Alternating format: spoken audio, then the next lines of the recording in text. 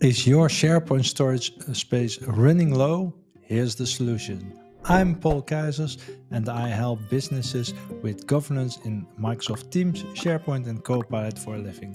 That's why you can be sure that after watching this video, you know everything how to clean up your SharePoint storage.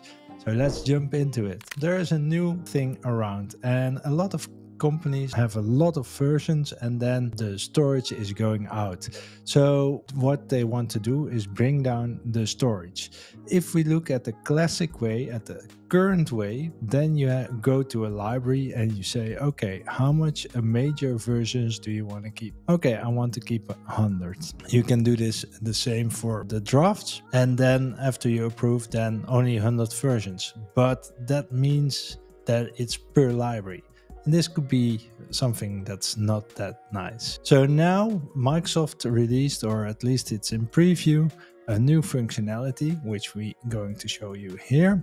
Here's the blog about it. So on learn.microsoft.com, version overview. There's a new one. Here you can set organization version limits for new document libraries and OneDrive accounts. What this does is you will get the ability to add in SharePoint a new version limit. So at the moment it's not there, so you have to enable it. So let's see how this is going to be enabled. So here they are still talking about the version limits. This is the command you can use to enable it. Well, that's nice, but I'm on the Mac. How I'm going to enable it? Well, of course, the pay team already made something up. At the moment of recording, still in the nightly build, but here we go. We go to set PMP tenant, and then we say enable a version expiration setting. Okay. That sounds nice. So let's see how we can do that. First, I want to show you the current admin center. And to do that, we are going to the current admin center and then we are going to settings. And in the settings, we don't see any limits except this one. But that's not the one we are looking for. So let's see what happens. I'm going to open Visual Studio Code on my Mac. I already installed the PMP library nightly build. So you can see I'm on version 2.492. If you want to know how to install it, I will show you quickly. You can do this by running this command and then you will get the nightly build.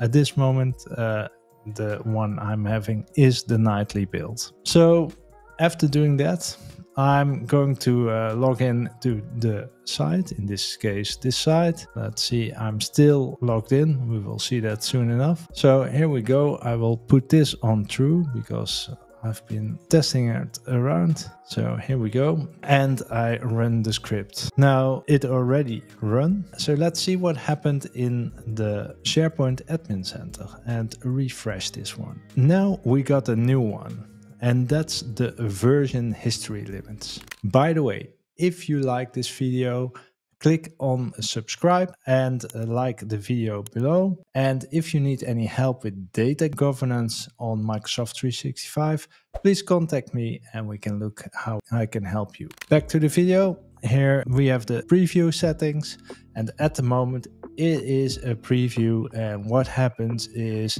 it's set to manual.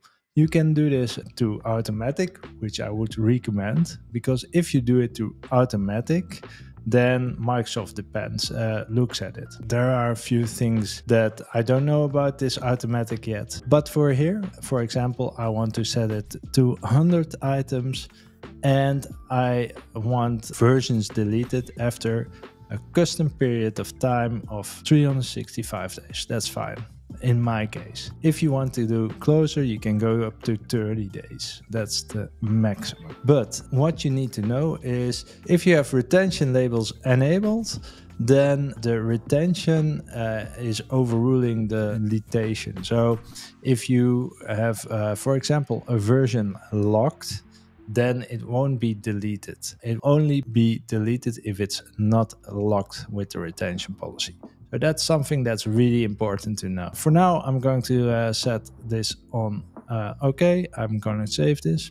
So now we did it for the whole tenant, but of course it could be that on a document library level you want to do it a different way. So I'm just going to site contents just to show you how I get here. I go to the document library, and here I go to library settings, more library settings. Then I go to version settings, and I have a new additions here.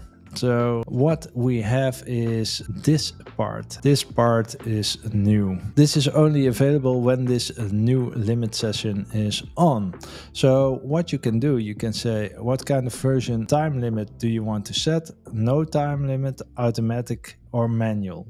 So you can say automatic, it will change to automatic. If I choose manual, I can say I want items deleted from the versioning after 90 days. So that's overriding the tenant level thing. And that goes the same here for your version count. So it's also possible to do it on each library, so you can adjust it a bit. What is really important to know before you do this, because when you are going to do this, you can see I have a different one. You can run this command. That's in the nightly build. It's delete job if files are older than 360 days, or if there's a major version limit of 30 and a minor version of 10. So this is a timer job. If you execute this, it will take at least 24 hours before it's ready. So if we look at the trim versions, it also says something else, and that's also something you need to know. Versions deleted using trimming jobs are permanently deleted.